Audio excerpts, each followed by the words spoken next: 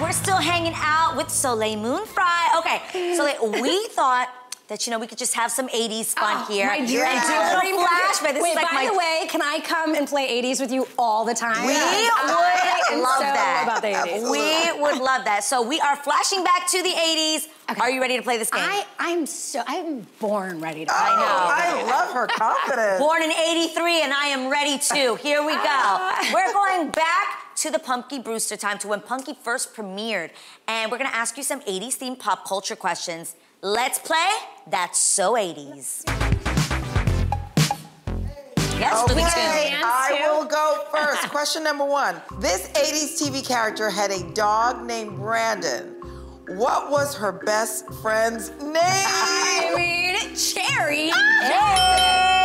Easy peasy. We thought we'd start the character was named after Cherry. No. Yes. Yes, her uncle was a producer. I mean, literally the story is so wild. Her uncle was a producer, and she was like, if you're gonna name a character after me, you gotta let me audition. And she just kept going after that role, and after that role, and after that role until she nailed it. No. And finally they were like, you gotta give her the job. Okay. Like, this girl is gonna pound down our door. I'm here for it. That's amazing. I didn't know that. All right, I got another one. Which redheaded actress played Claire in the 1985 film The Breakfast Club? I mean, Molly Ringwald. Yes! And by the way, She got this. My kid's favorite. My daughter went as Molly Ringwald for Halloween. It was amazing. And her best friend went as Ducky. Oh my And my God. other daughter went as Some Kind of Wonderful, and we cut out her face coming out as Watts in Some Kind of Wonderful out of the movie poster.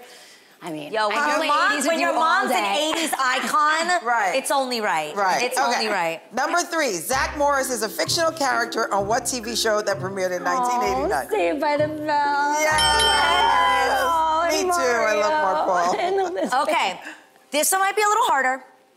What brand of jeans that starts with the letter J were popular in the 80s? Jordache. She's killing this. She's killing this. Brooke Shields and her Yes. Jordache. I mean, Yes. come on. Brooke Shields was just, wow.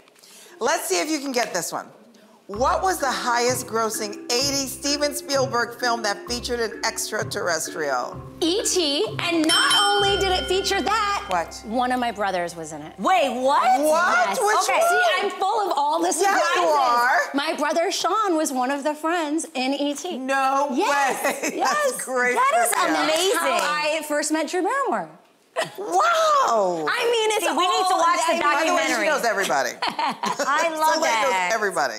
That I is don't believe super in cool. degrees of separation. I'm all about the law of attraction. Yeah. That's physics. And to Man. have been in this for such a long time and you still have those friendships is so cool. It says a lot about your character. Okay, finally, we're gonna do one more. Here we go. What was the show featuring the Carrington family known for drama and designer gowns that first premiered in 1981? My favorite show, one of my favorite shows of all time, Dynasty. Yes! Joan Collins would be so proud. You totally got that one. That was super fun. Thank you so much for Thank you stopping by so and much. much. I love being here, and thank you for being your I do. beautiful, Thank you for incredible what you self. do. Thank you. Thank you. I love doing it with you. This is one of our biggest supporters. That's right. Truly. Look out for Haiti, you guys. I do. Keep Be going. sure to stream season 1 of Punky Brewster on Peacock and Kid 90 on Hulu.